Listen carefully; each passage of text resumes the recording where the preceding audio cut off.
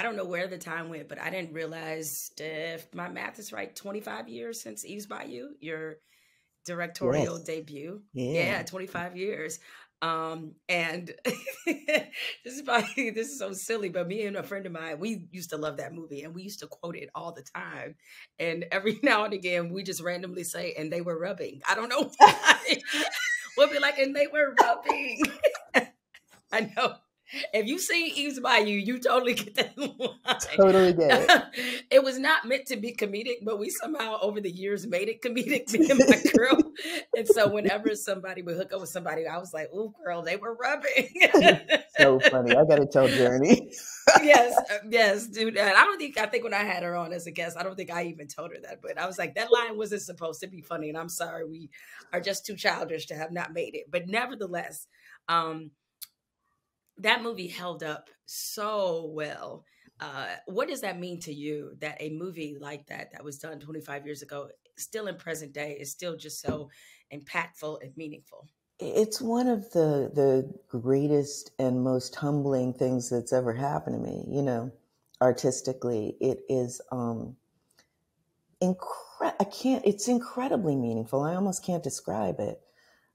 When I meet people who tell me that this movie's played a part in their lives, all kinds of people, it's incredibly meaningful to me. I feel like it's a gift, and I feel that I'm being given the gift, and so hopefully, with this movie, I'm giving it back, as well. It is very, very, very rich in my life. I'm looking at that cast. You have Lynn Whitfield and Journey Smollett and Sam Jackson. I mean, it is just Megan Good. It's like just a crazy cast. So, what do you remember most about what it was like trying to get that film made? Wow, so many things. But definitely one thing that sticks in my mind, and a story I tell my students all the time, is that, I was on location in Louisiana with the crew there and starting to work hard, and we didn't have an Eve. That was a very hard character for me to cast. Um, I was looking for qualities that I perhaps wasn't articulating correctly. Um, she had a little bit of me in it for sure. A little bit of Scout from To Kill a Mockingbird. She was very well defined in my head, and I just wasn't finding her. And it was really at the last minute, in the final hour, that my casting director, Jackie Brown, had me come back to Los Angeles from location in Louisiana to see Journey Smollett. And what a wonderful experience that. I was just texting with her a few minutes ago. Just what a wonderful gift it was finding this young performer who was able to really, someplace within herself, come up with this character, which was the character in my mind, and yet so much better and more fulfilled, as always happens when actors come on a project and start saying the words, and you're like, it's just beyond your wildest dreams. And the other thing was that Megan had been on the project so long that when we first started our read through, she was Eve, and she was Eve, and it took so long to get the movie made that she grew into Cicely.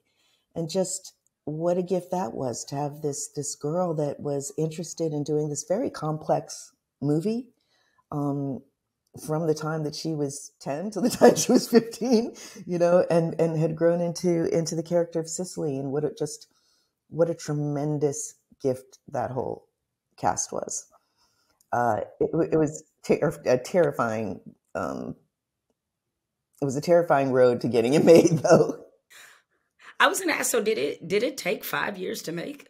Yeah, it took quite a while. I'm thinking, I wrote the script in 92, and we made it in 96. Wow. But So that's not that long for movies. Movies can No, take it's not. forever. I tell people all the time, one thing I've learned now living in Los Angeles, like, it's hurry up and wait might as well be the unofficial motto of what it takes to make or get things made. I mean, I have a whole new respect for that, like living in this town. So So yeah, no, you're right. By Hollywood standards, it's like, oh yeah, that's like a drop in the bucket. Now, It did you know is. when you wrote the script, did you already have an idea of who you wanted to play each of these characters? No, I wrote the script as kind of an experiment in expression, really. I thought it might be a novel. It was a series of short stories that I had written. Then I thought I might turn them into a novel. And then it started to come out in script form, which was not surprising. Um, but I wrote it thinking one day when I'm older and wiser, uh, I will possibly direct this, but it wasn't immediately on my mind. It was like, oh, I'll put it in a drawer and I will save it until I'm smarter, and, and or maybe I don't fit into my little black audition dress, and I'll do it later. That's really was my first thought. And then we started looking for a director for the project, and that process was very interesting. I'm extremely fortunate that everybody said no because we went out to some pretty exciting people. And it really was. I took some meetings where I realized it it became crystal clear to me that what I had written was delicate, and that it could easily be misconstrued, and that what was very important to me was a fine line, and crossed boundaries, and things that were actually quite subtle, and that if I didn't direct it myself, it wouldn't be Eves Bayou. Well, when I'm just thinking, because I think that the movie was made in '97. So In right? Yeah, '96, it came out in '97. '96. Okay, so that was a very interesting time for Black movies at that time. There was nothing like that being made. At times, how discouraging was the process for you in trying to get this done at a time where, again, this really wasn't the type of Black films that were being made on the big screen?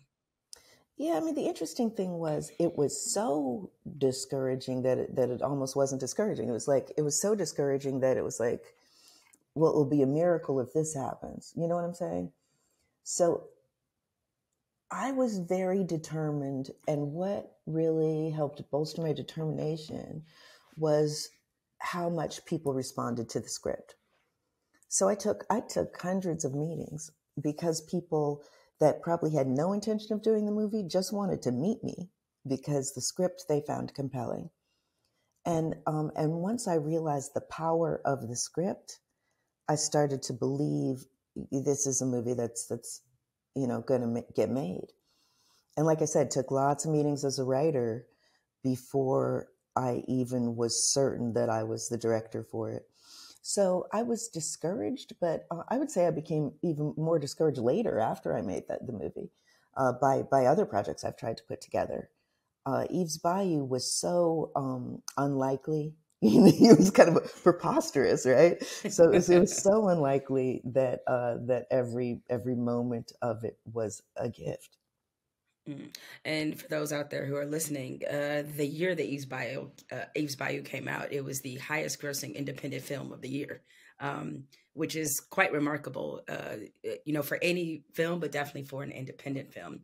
When you think about all the things you may have learned from that initial directing experience, what are some of the things that you learned from Eves Bayou that still stay with you?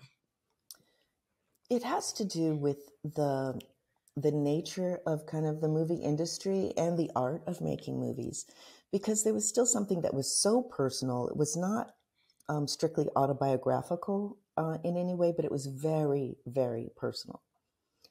The language was personal. The characters were personal. Were based on people that I knew and that I'm related to. And um, I didn't realize the extent to which it belongs to more than just me.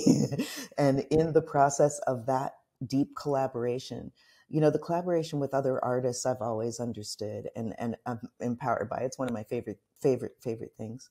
But just the industry of it, and my responsibility to the people giving me the money, and how that relationship works. And I remember my agent saying to me one day, and it stuck with me all this time. He said, "It's not a painting, Casey."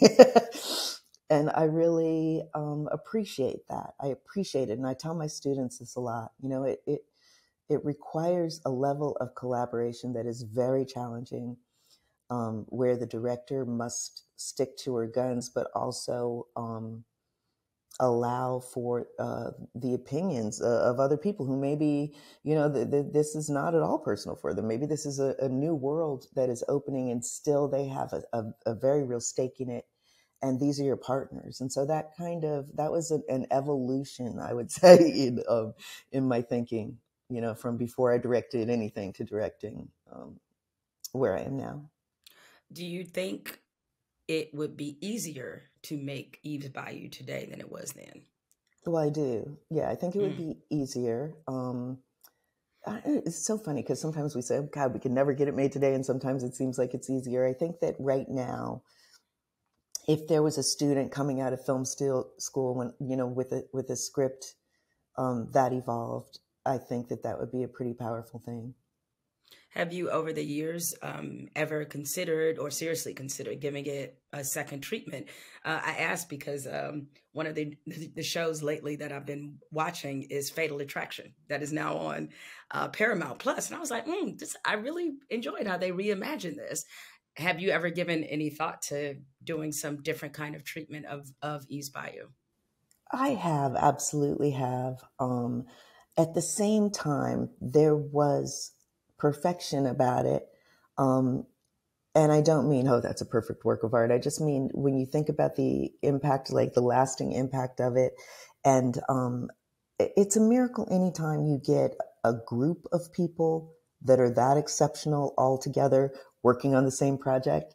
You know, just the quality of the artists and the dedication with which they came to the film, and the way the audience came to the film. There's something so special about it that I'm very hesitant to mess with. You know what I'm saying?